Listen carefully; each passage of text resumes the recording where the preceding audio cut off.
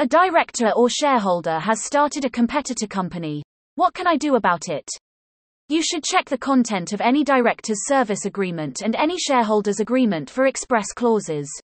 Usually, there are express clauses requiring that an employee or officer of a company cannot have an interest in any other entity or company, other than a nominal shareholding, for example in public listed companies, as investments.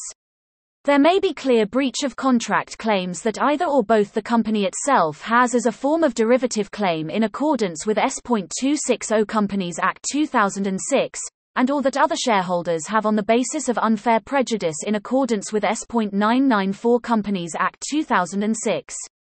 Starting a competitor company will also amount to a breach of directors' duties, including to avoid conflicts of interests as set out in Section 175 Companies Act 2006.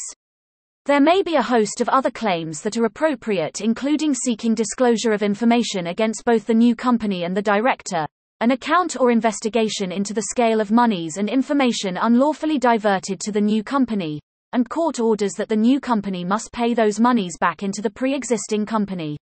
Shareholders may additionally pursue additional claims against the shareholder personally. In these types of situations, there is considerable risk of irrevocable damage financially and to reputation. The payment of damages and money 12 months later may not be sufficient.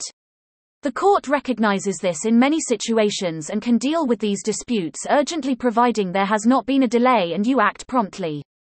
Given the urgency, we frequently also apply for, and successfully obtain, injunctions, to preserve the position and if need be force settlement, not least as we then seek to recover costs from the opponent.